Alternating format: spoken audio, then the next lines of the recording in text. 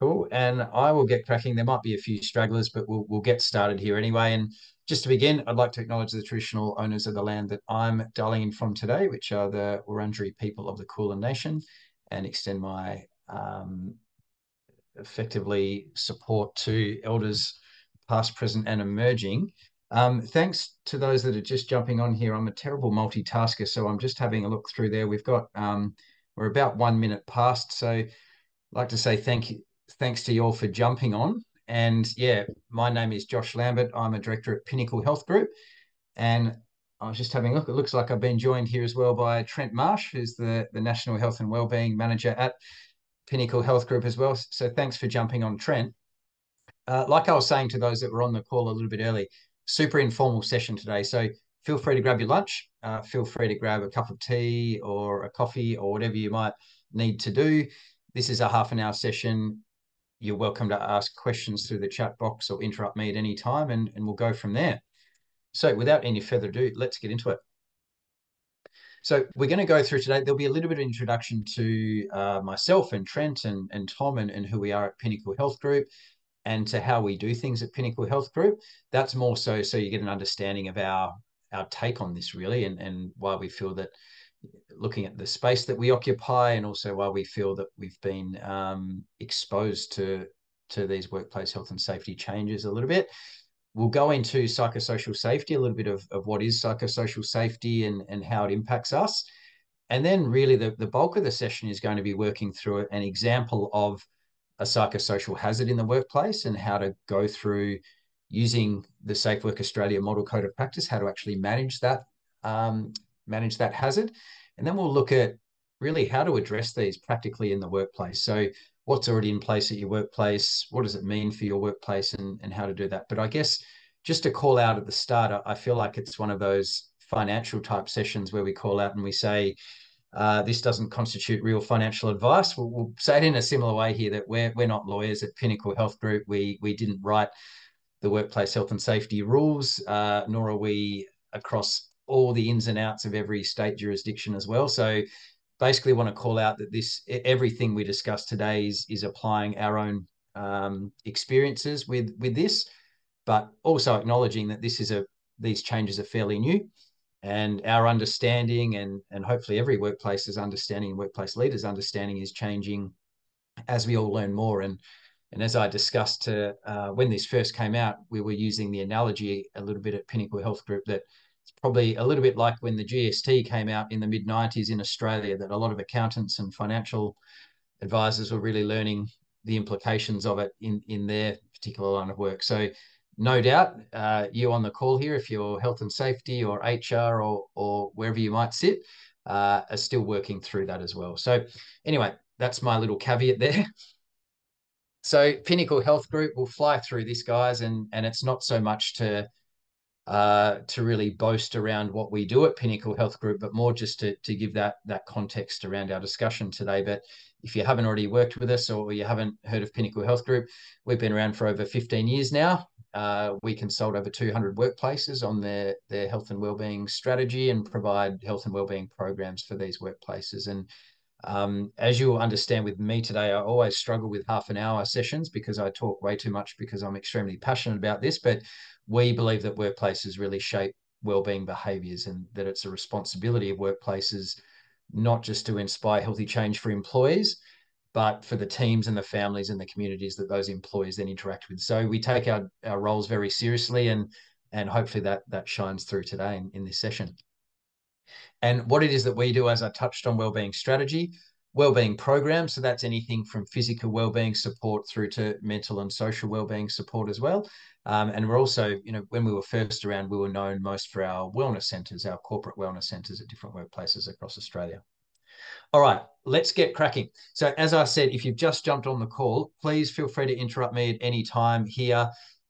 We want this to be a fairly informal, interactive discussion. So use the chat box, raise your hand or your virtual hand, and feel free to hang around at the end as well. But like I said at the start, if you're just jumping on as well, this won't be laying out in 30 minutes. We won't be able to solve all the world's problems when it comes to psychosocial safety, but hopefully we can provide a bit of a contextual framework from our side of things, which is in the workplace wellbeing strategy. Now, some of you, hands up if you have already attended a Pinnacle Health Group Masterclass event in the past. Few hands there. If you have, you may already be familiar with what we call our SPACE framework. And the SPACE framework, if you're already quick enough to be following on here, the SPACE framework is an acronym, and it represents the 5 different pillars of employee wellbeing strategy that we've created here. So you can see that the SPACE, the SPACE, represents structure, psychological support, awareness, champions, and evaluation. Now, this is a methodology that we've adopted for many years now, and the reason behind this methodology is to help our clients. You saw before that we work with over 200 workplaces, but it's to help our clients build out a robust wellbeing strategy. And if we go through, I won't go through it in too much detail here because we do go through it with the context of psychosocial safety in a moment, but not to go through every single element, but concepts like structure. It might sound really obvious that employee wellbeing strategy or employer wellbeing programs need to have structure. But if we look at structure and look at the absence of structure to really highlight this, is the opposite of having structure with the employee wellbeing strategy is being reactive, is applying a scattergun sort of ad hoc approach to employee wellbeing, which for many reasons is not sustainable and is not robust. So that's things like having at least 12 months, but more likely having 2 to 3 years mapped out of the strategy. Treating employee wellbeing very much like a whole business. Like a whole business has a strategy, so should your employee wellbeing processes. Psychological support is obviously what we're here to talk about today, but that is a key pillar. And we'll see with these new changes to legislation and shining a light on the psychosocial aspects of workplace health and safety laws that it is an absolutely crucial part of employee wellbeing, and it's something that isn't fixed with any one employee wellbeing program or one consultant coming into your workplace. It's something that is really a consultative group and team effort, and it is very complex in that. Awareness, so we'll touch on that a bit more, but the simple way we like to talk of awareness is that at a workplace, perception is reality. So if there are employee wellbeing supports, if there is a psychosocial safety policy and procedures in place at a workplace, unless employees are made aware of it, unless there's a really great health and wellbeing culture at that workplace, it's very common that all of those different services and different supports that are put in place just aren't really cutting the mustard. So awareness is crucial, and we're going to talk about ways that we can really raise awareness and shine a light on all of the great support that I'm sure all of you put a lot of work into at your respective workplaces. Champions is looking at how to get champions across your organization, including leadership. We had a really great question. We sent out a bit of a vox pop just before today's session around what are some of the challenges that you guys are facing when it comes to implementing psychosocial support or acknowledging psychosocial safety. And one really good response we had was around getting leadership buy-in and acknowledgement that psychosocial safety is a really important issue and something that we need to work on. So thank you for that contribution. And we're going to touch on today how to really shine a light on that. And evaluation. So evaluation is, we have a saying at Pinnacle Health Group that what you can measure, you can manage. So it's really looking at what are the different data points that you're accessing at your workplace. Is it things like engagement in your employee assistance program? Is it engagement in any other programs? Is it do you have data on your workers' compensation claims, et cetera, using that data and information to then evaluate any changes that you make at your workplace. So again, we'll go through this in a bit more detail, but that's just to really address the way we do things a little bit here at Pinnacle Health Group, but also how you can apply that framework. You might have already got some ideas here as to how to apply that framework to your broader employee wellbeing strategy. Okay, so what you guys are here for today is obviously to discuss psychosocial safety. Now, again, if you've just jumped on, we are not psychosocial safety specialists, and outside of Safe Work Australia, which we've actually also engaged in previous masterclasses to present direct to our community on psychosocial safety, that every single workplace will have a different interpretation or different demands and hazards and risks that they're managing. So as that caveat right at the start, what you won't get out of today's session is great. I know exactly I can tick that box off and then move on to something else at work. It's not that simple, and I'm sure you guys are smart enough to know that. But what we do know, and how we can apply some of those changes, or discuss some of those changes, is in a broader overview. Basically, workplace health and safety laws were amended, and over the last couple of years, depending on which state you're in, you would have noticed that those changes in legislation have been adopted to capture these new psychosocial safety requirements. So there was a review, it was called the Boland Review back in 2018. And what it identified was the need to address psychosocial safety in the broader workplace health and safety laws. Now, again, I'm speaking of this. I'm not the expert in those changes and all the steps that led to those changes. But certainly, to use that analogy of the GST coming in a financial sense, it has certainly been the most talked about topic with lots of our workplace clients. And Trent, who's on the call from Pinnacle Health Group as well, will attest to the fact that it really has dominated a lot of our conversations with clients, and a lot of the priorities in terms of workplace health and safety and employee wellbeing in those workplaces. Important things to know is that Safe Work Australia have created a model code of practice, and that's something that we will send after today's session, and we might even get an opportunity to share a link to that in the chat box today. But also that each state and territory has slightly different, I won't say interpretations of that, but have adopted the processes in slightly different timeframes and slightly different views of that. So it is important. Again, here's a lot of my asterisks at the start of the session, but make sure you are familiar, one, with the model code of practice, which is from Safe Work Australia, and also your state or territory guidelines to that, with the necessary governing bodies. Now, we're going to talk a lot about the model code of practice today, because that's kind of like the Bible in terms of applying the new changes to psychosocial safety. I want to see a show of hands. So who's already familiar with the model code of practice from Safe Work Australia? You can raise your hand or use the virtual hand at all. Okay. Looks like we've got a few. Yeah, thanks, guys. Thanks for putting your hand up there. So, but like I said before, we're all, not only are our workplaces in different stages of understanding psychosocial safety, but us as individuals and leaders. I mean, some of you on the call today might be really fresh in health, safety, and wellbeing as well. And so it is a really good time to be around psychosocial safety. One, because there's been the legal changes, but two, because we're seeing the interaction and the interplay of that with the broader health and wellbeing strategy. So yeah, it's something we're super passionate about and looking forward to getting into it today. So by definition, now PCBU, just to call this out at the start before we get into a little bit of legal jargon here, PCBU stands for a person conducting a business or undertaking. So effectively, in the context of today's session, that's either a workplace, be it a large organization, a small business, a sole trader, but effectively it's an organization.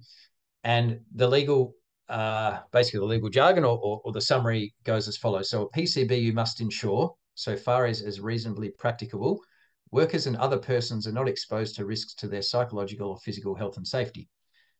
They also must eliminate psychosocial risks in the workplace, or if that is not reasonably practicable, minimize these risks so far as is reasonably practicable. Now, I really struggle to say practicable, so I got through that okay. But effectively, if we take a little bit of a step back here, what this is really saying is that it's a responsibility, it's a legal responsibility now of workplaces, whether you're large or small, to, as best as you can, provide a safe environment, not just physically, but psychologically as well. Now, you saw earlier that we've been working in workplace health and safety for over 15 years now. And certainly and I'm a physiotherapist by background, and when we first began in workplace health and corporate health, it was very much the role of the workplace health and safety team or officers or whatever the role might have been then to prevent physical health and safety risks. They're obviously a lot easier to acknowledge, a lot easier to identify.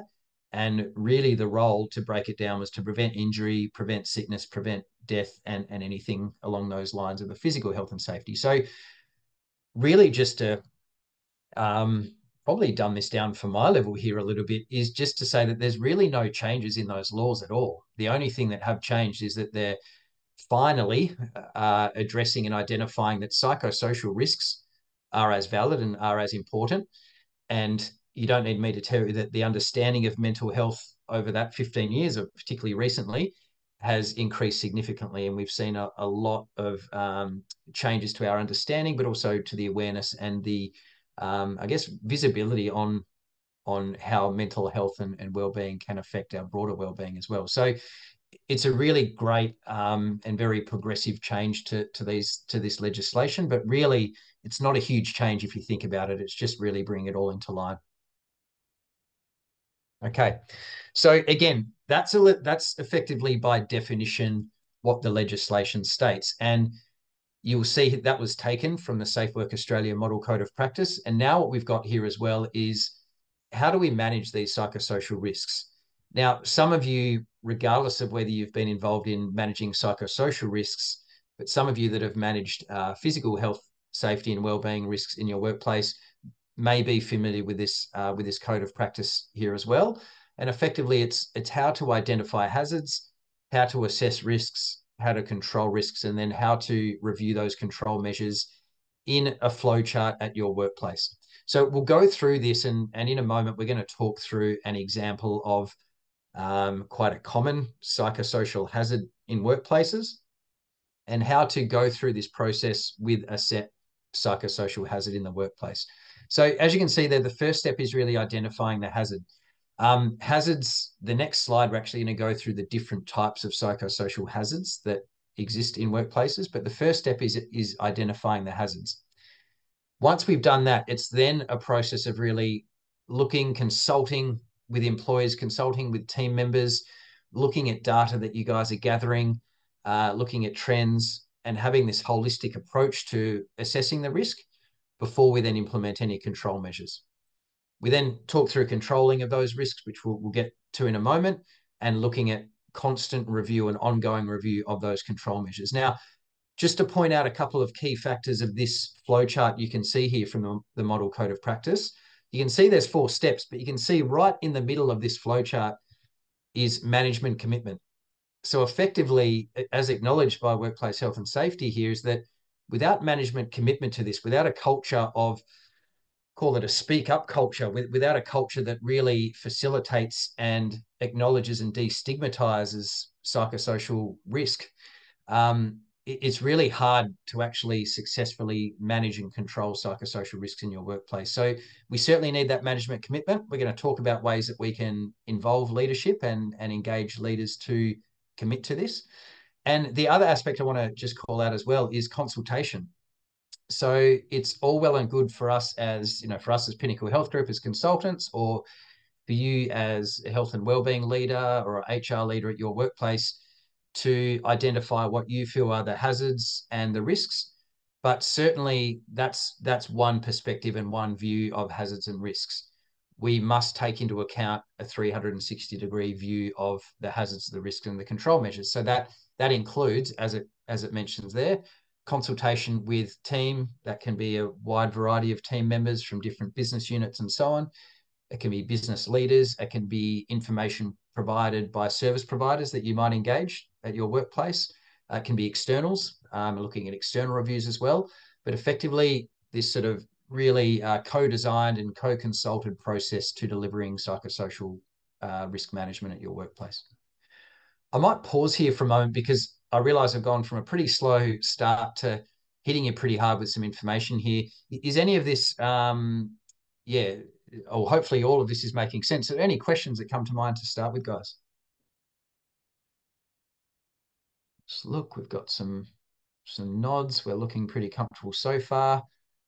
That's great. All right, I'll keep going, but just a reminder, you're welcome to stop me at any time. I do bang on a bit, so please stop me at any time. Throw a question in the chat box or hold on till the end and you can ask some questions there. Okay, so you've seen the Model Code of Practice. Some of you will be familiar, some of you not. So hopefully that's a win if you hadn't seen that already. And as I said, we'll send you a link to that. And we've also acknowledged that the first step of risk management is to identify psychosocial hazards. Now, what are psychosocial hazards? Well, they come in really three key categories, and they come in the categories of work design factors, work management or management of work factors, and social factors.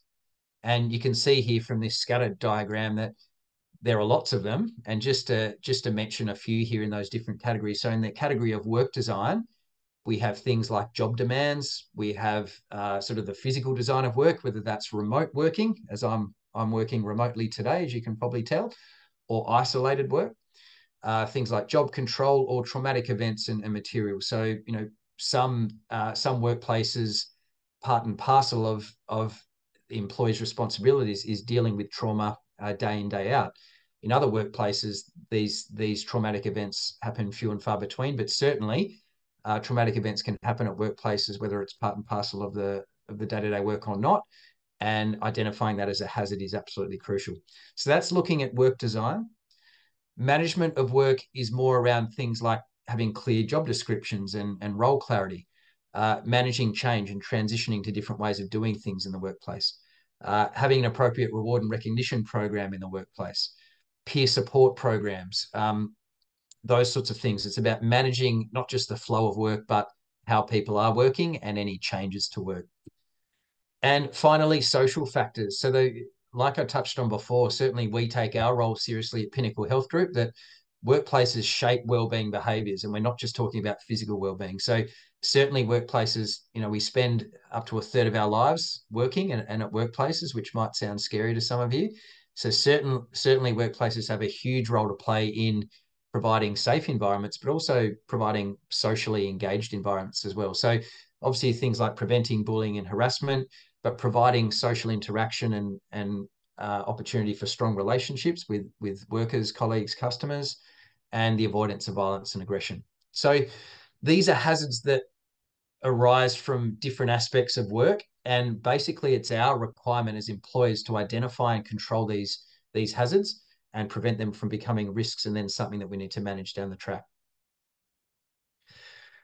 Okay, again, I'll pause because we are getting into the nuts and bolts of today's session. Does anyone have any questions that have come up so far?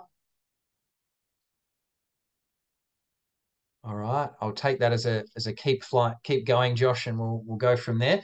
Okay, so now again, this is from the Safe Work Australia Model Code of Practice. So we've just to take a little bit of a step back, we've identified that psychosocial safety is now in legislation and something that every workplace must do, every PCBU must do.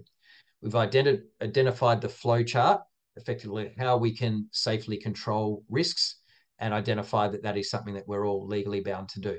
Now we've then identified the psychosocial hazards and the three different types of psychosocial hazards that you can be exposed to in your workplace.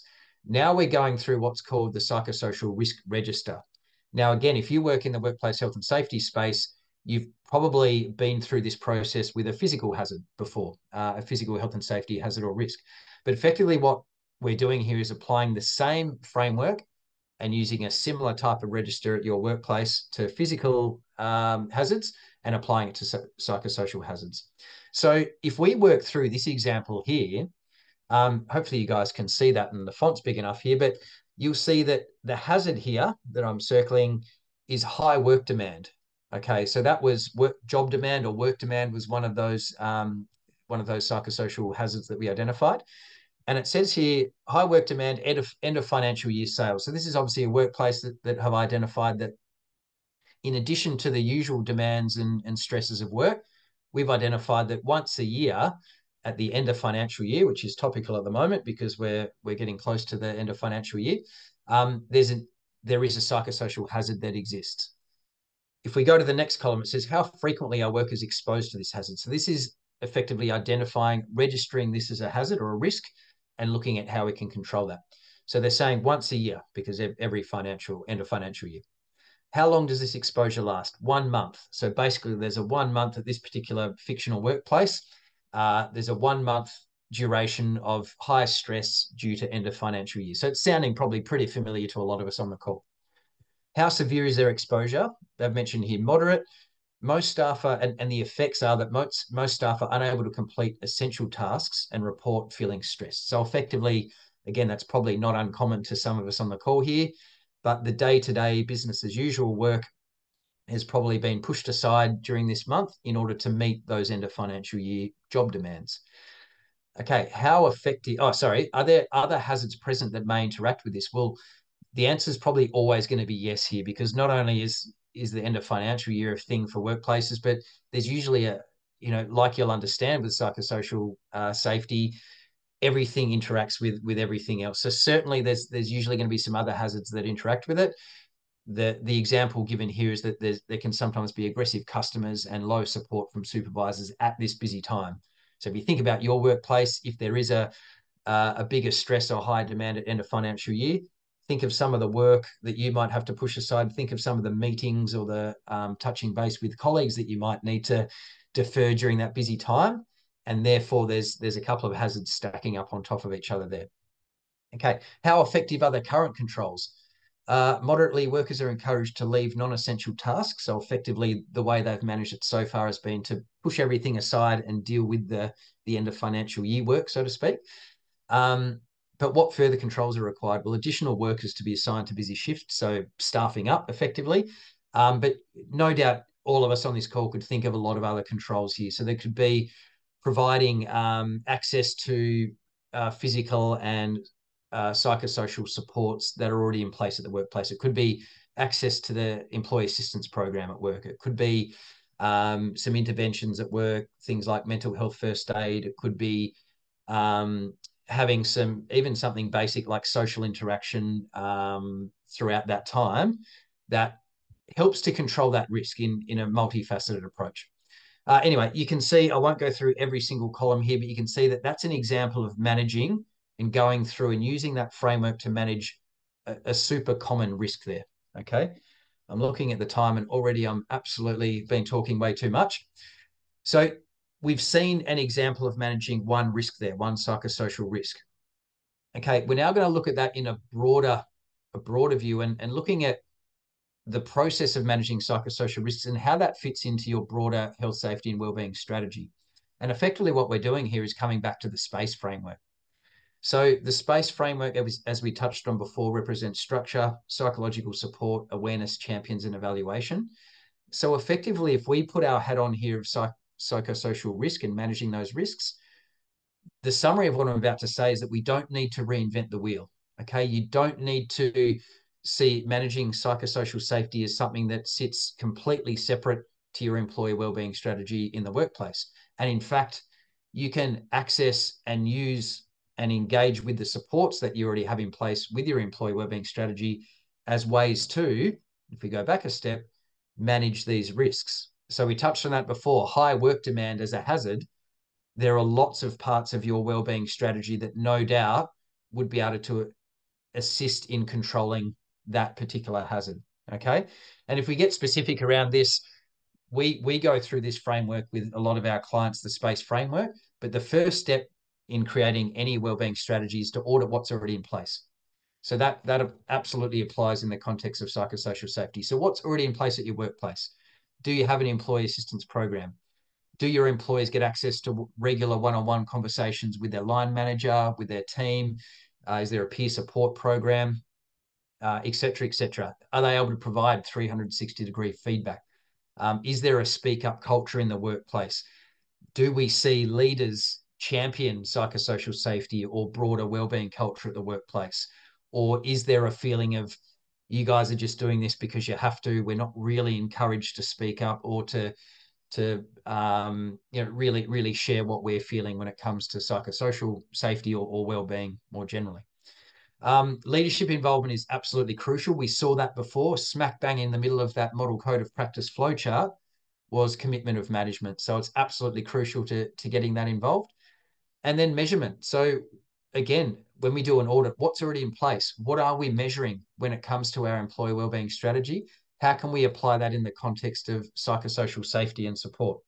Now, we're right on 1 o'clock, guys. Sorry, I've only really got a slide or two to go, so feel free to hang around. If you do need to duck off and you have a 1 o'clock session, we are recording this, so we can send you a recording so you can catch up with the last little bit.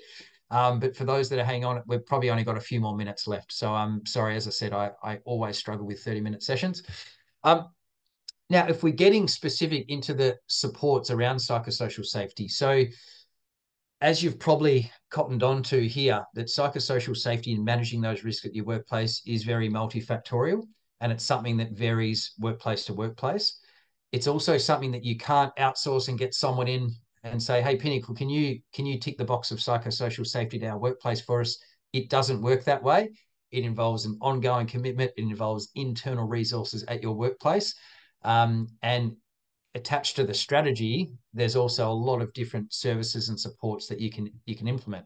Now, some of those that you might already have in place at your workplace that can support and layer into your risk management are things like, I've touched on it a few times now, employee assistance program, mental health first aid, mental health education and awareness. So whether that's training up leaders or it's training up individuals, whether it's involvement in awareness days such as Are You OK, which is obviously a very common thing to do in workplaces. Looking at things like team building and challenges, things that can really increase the wellbeing culture and the broader culture at your workplace as well. Touched on it before, it sounds like such an obvious one, but employees having regular access to one-on-one conversations and feedback from their team. Is that in place, and how can you implement that in your workplace? And as we touched on, leaders training, it's really creating, culture underpins everything here, guys. So if it's one thing to go through these processes and be doing it behind closed doors, but it's another thing to create awareness around it and really show all of the employees at your workplace that this is something that you take very seriously, and it's something that they're encouraged to really engage in as well. Okay, and finally, champions is something that we're hugely we place of huge importance at Pinnacle Health Group. You guys on the call here, you can't do this yourself at your workplace. And whether that's rolling out a wellbeing strategy or whether it's addressing psychosocial risk, regardless of whether it's your job or not, you're going to need support in this. And that comes in the form of champions. So champions can be any colleague, it can be external support and external champions as well, but really, ideally, you're getting champions internally. And the idea here is that many hands make light work. You're getting different perspectives in that consultative process. You're gathering data from different parts of the business, but you're also sharing that message, and it's not the same voice saying the same things over and over again. There requires of you and of your team often a business case to implement psychosocial support. And again, thank you for those people that got back to me around what are the biggest challenges that you face in your workplace at the moment when it comes to psychosocial support. And as I touched on before, someone came back and said it's getting the leaders across why this is important. Well, like anything, any project or any undertaking at your workplace, often it's going to require a business case. And there is a really strong business case for this. It's not just because you should and because it's the right thing to do. There's a legal business case. It's now legislation. There's a financial business case. So obviously any funding that goes towards this, you're preventing workers' compensation claims, you're preventing injuries and all sorts of issues down the track. And it is basically a safety responsibility. And a huge one as well is employee value proposition. So, attracting, it's an expectation now that employees are going to want to work for workplaces that not only address psychosocial safety, but have a great wellbeing culture there and are across this. So it's a really great way to attract talent and retain talent as well. Sorry, I'm trying to speed up because I'm going way too fast here. So just to summarize, and sorry, it's been a bit of a speed session today, but really, if you take nothing else home from today's session, is that the approach to psychosocial safety, this is not a new thing. You guys have probably been doing this in your workplace for many, many years when it comes to managing different types of risks. So it's the same process you're going through, just acknowledging those three different types of psychosocial hazards and acknowledging that you must address those hazards, maintain a register of those hazards and how you're addressing them, and then constantly review the control measures that you're putting in place. Effectively, keep talking about it. Share it with champions, share it with your leaders, and not only just share what you've done, but share what you plan to do and who you plan to involve at your workplace, because it has to be this consultative approach to deliver it. And as we touched on before, leadership must play a big part in this. And if they're not, they're really missing a trick, and they're going to really fall behind when it comes to creating a really great culture at the workplace.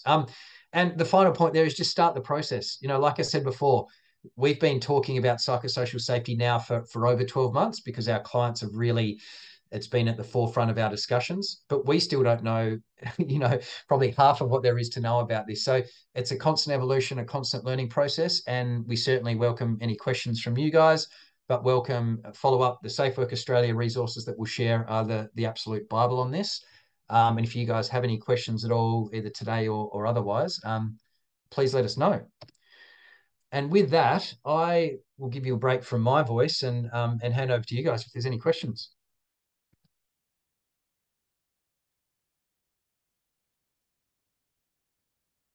Maybe while we're waiting for some questions, I'll just acknowledge we've got Trent on the call today as well, who, if you're on the call earlier, he's our National Health and Wellbeing Manager. And basically, Trent, maybe just to add some weight to what we've discussed here. I mean, in terms of the conversations you're having with your clients at the moment,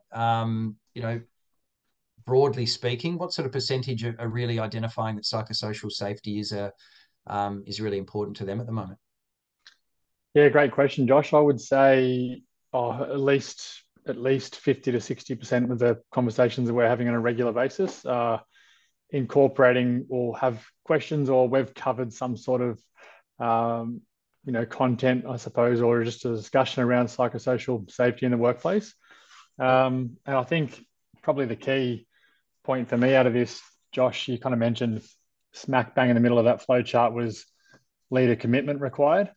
Well, when we're talking about the SPACE framework, I feel like almost that psychosocial support, whilst it's as part of the 5-step process, could also almost sit smack bang in the middle of that as well. Because I'd probably go so far as to say if you don't have the support network for psychosocial support, you don't have the leader engagement and the leaders championing that speak up type approach, then all the effort that you're putting into the other 4 areas around structure, awareness, champions, all of those sorts of things can be diluted because the employees are impacted by their comfort in the workplace. So if they're not comfortable in the workplace, they don't have those support measures in place, then almost you're spinning your wheels with the rest of your program because they're not going to be as engaged in those other things. So that's probably to answer your question, at least 50 to 60% of those conversations we're having incorporate some sort of psychosocial support. But that's probably what I've been trying to get across to most of the clients that I'm speaking with, both new and regular clients, is that this is needs to be done first, or you need to, as you said, start with this first, and then start to build out around that. So thanks. Thanks for sharing, Trent, and it's good to get an insight from you. And again, part of the reason for having this session again is just due to demand. We're getting lots and lots of questions, and again, we're not professing to be the experts in it. Now, thank you. Terry's popped a question through here, which is a really good question. Thank you for bringing this up. So the question is, do you know if there are any training qualifications available in this space? Great question. A couple that come to mind immediately, Terry, and some of us at Pinnacle Health Group have actually been through the training here, but Flourish DX are an organisation, and we can send this. We'll be sending a link to today's session along with that Safe Work Australia model code of practice. But Flourish DX are one. You might have heard they run a podcast too, and the name of it escapes me. I think it's called I'll think of the name of the podcast, but Jason Van Shee's the name of the host of that podcast. But basically, they're an organisation that have different levels of e-learning there, so they're great. Also, we've done a bit of work with. Oh, thanks, Trent. Trent's just popped that in the chat box there for anyone who wants to jump on that. Legend. We've also done a bit of work with a lady called Anna Faringa, and Anna Faringa is a bit of an expert in psychosocial safety, and she delivers sort of more bespoke, customized training to workplaces, whether that be workplace leaders or individuals, and it involves sort of either executive level leadership or HR and health and wellbeing level leadership. But she's also someone that we have a really great relationship with as well. So I'll pop perhaps a link as well to Anna. Thanks, Trent. And Trent's then the Psych Health and Safety podcast. I knew it was something obvious like that. That's a really good podcast. that goes into depth around different aspects of psychosocial support. I should also, while we're talking podcasts, I should also give the Well Workplaces podcast a plug as well.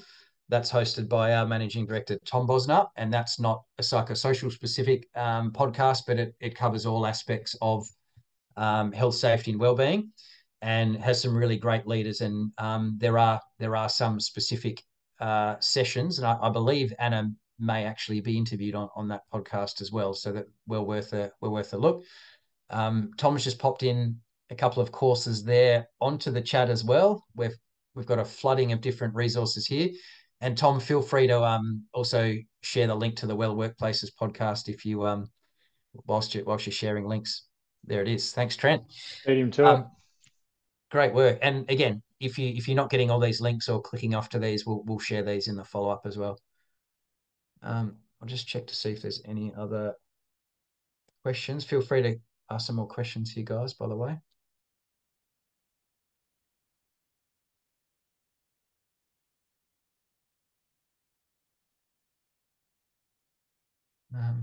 Looks like just links from now. So yeah, I mean, whilst you might be thinking of some other questions or typing them out, just before we get to that, thank you all for giving up your Wednesday lunchtime today and listening to us talk around this topic.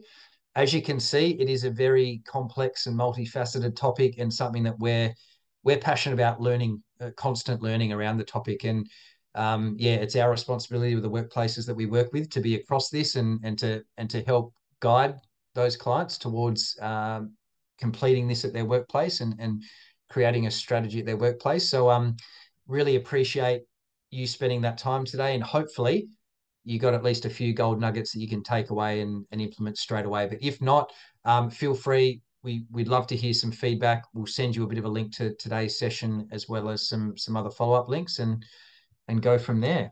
But yeah, if there's no other questions, we can let you guys go. All right, thanks everyone. We'll say goodbye now, and yeah, we'll catch you all later. Thanks so much.